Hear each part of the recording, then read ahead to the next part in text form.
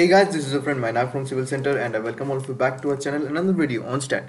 So friends, in today's video we'll show you the full process of designing a small building room in Staad using the Indian codes. So without wasting any time, let's get started. So first of all, we need to insert some coordinates in Staad, and before that, let me tell you, we have to save this file. I have created a separate folder to save the file in save the stat file. As you can see, I have created a separate folder for that and I have also named it. So this is important because all the stat files will be saved in that particular folder. So now we can get started with what working. So let's insert normal coordinates here. So if you go to the top view, then it will be helpful for you to insert the coordinates. So as you can see, this is the default coordinate system which you observe in STAD. This is the x-axis and this is the z-axis. So if we start from this point 0, 0, so let's you can just click the tab button in your particular computer. So this is the first coordinate, it is 0, 0. So let the next x coordinate be your 4 and the y coordinate will be 0 because we are designing this building for the plinth level. So and then for the z, the coordinate can be 0. So we have made this coordinate and this coordinate, and next let's go for a separate coordinate. So we'll go with x as 0, y as a 0 and z as your -4. So as you can see, we have made a coordinate here. So instead of -4, if you just give it as +4, you can also edit this and as +4 also as per your choice. Just do this as +4, that will also do. So as you can see, this coordinate has been done. So next coordinate we want as x will be 4, y will be automatically 0 and z will be 4. So like this we can make the coordinate system in the stat. So now the next thing which we can do, we can check it in the isometric view. As you can see, this is the view from the particular 3D view. So again we'll go back to the particular top view and we'll this time use the option of add beams to add these beams together.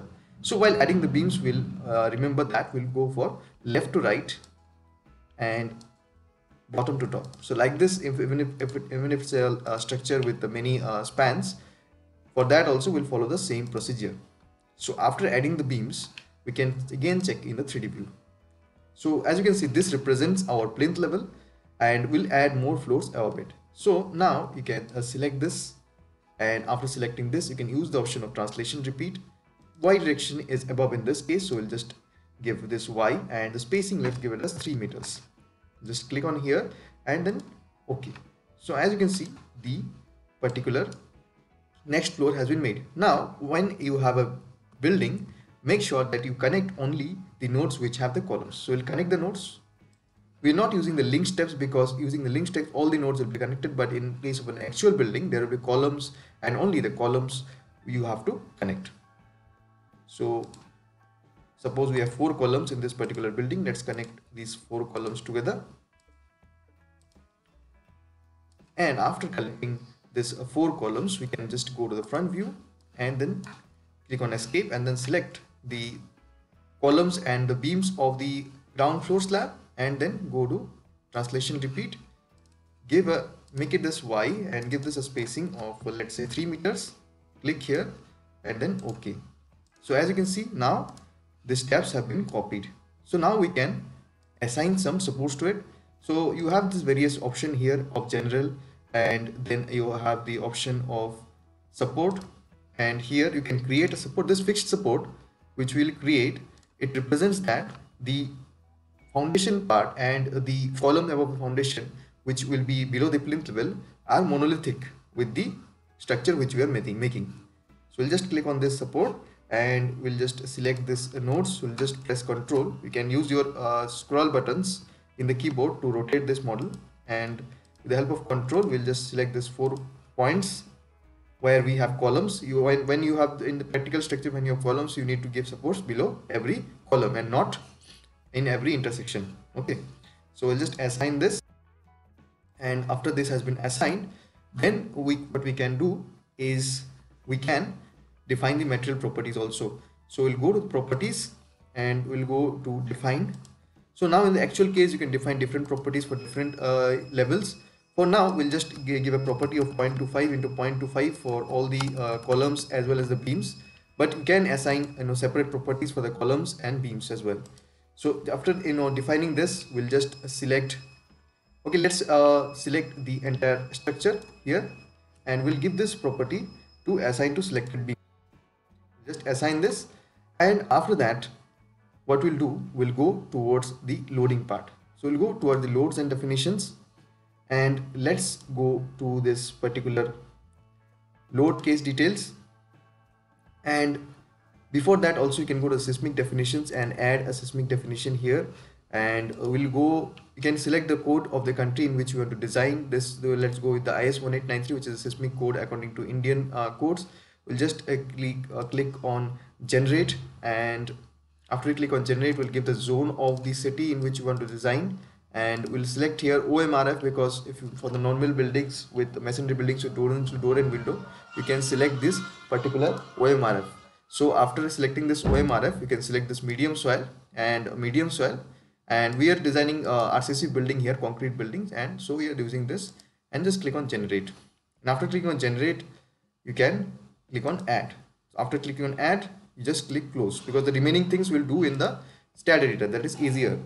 So load case details will add, and let's add some loads here. So let's add some seismic load first. So there is seismic load in two directions, since it's a lateral load in the X and the Z.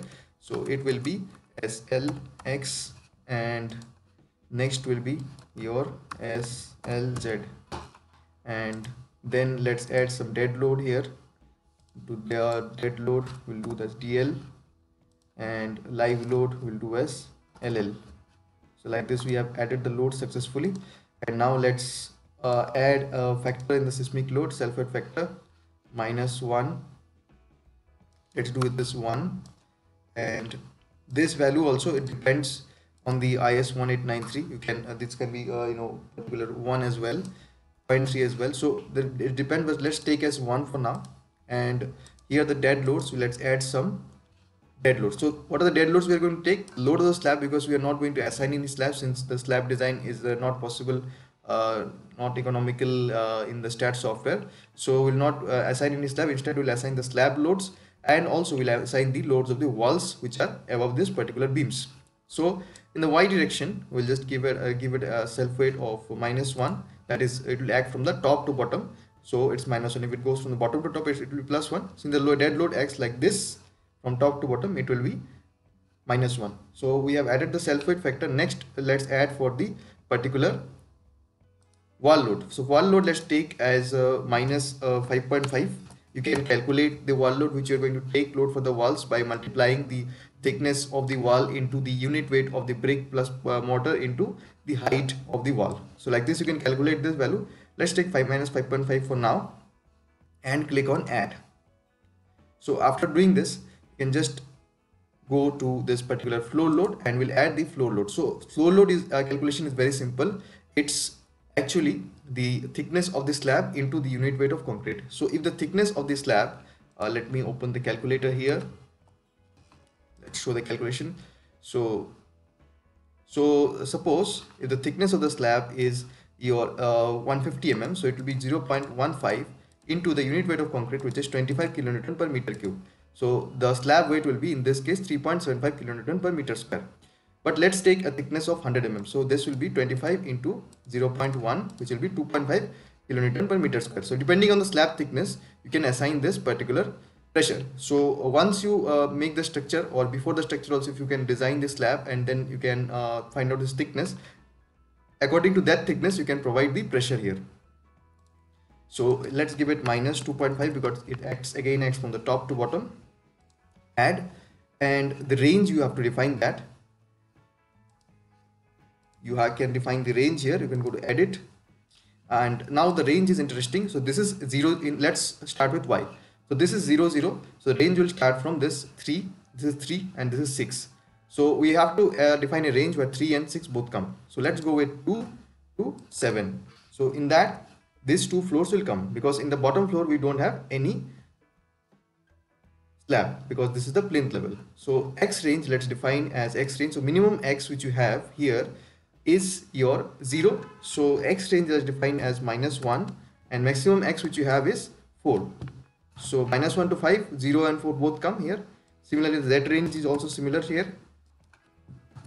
In the actual structure you have to do that, check that, and then I'll just change this, and as you can see, this live load, sorry, the floor load has been assigned. Now we have to do for the wall load as well. So for the wall loads, you can just select this, and then you can select the beams in which we want to assign the wall load. So I'll go to the front view, and in this case I can select all the walls. In the actual case, for the actual structure, you can select the walls which have the load of the 10-inch wall, which are the load of the particular 5-inch wall, or the different walls, and then you can assign them. But here we are taking as all have the same walls, so we are selecting like this, and we'll just select this option of beams, and then yes.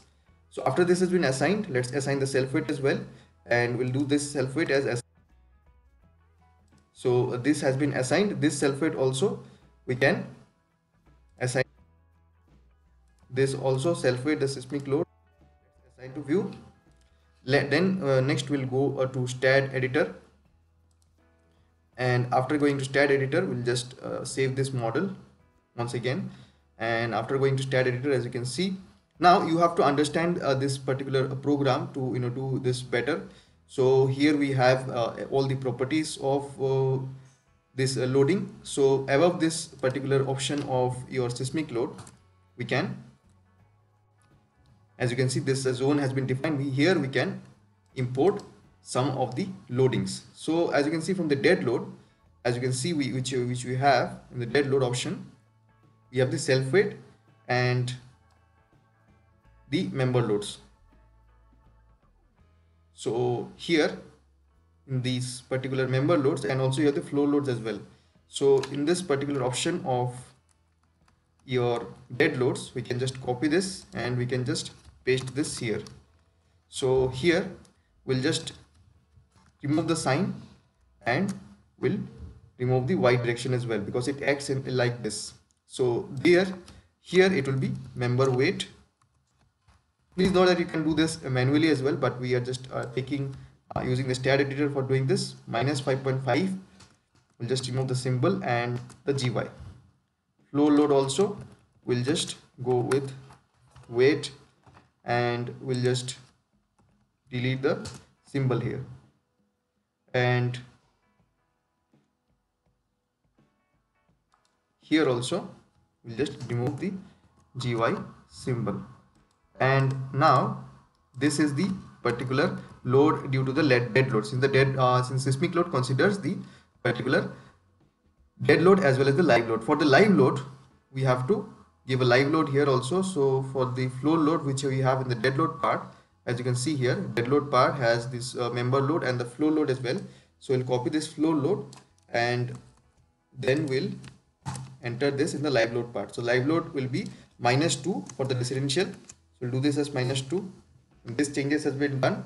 And now in the seismic load also, as you can see here, if the live load is 2, then we have to take 0.25% of that. If it is more than 3, we'll take 0.5%. So 0.25% we can add here in the particular seismic load part. As you can see here, this is the particular member weight, floor weight.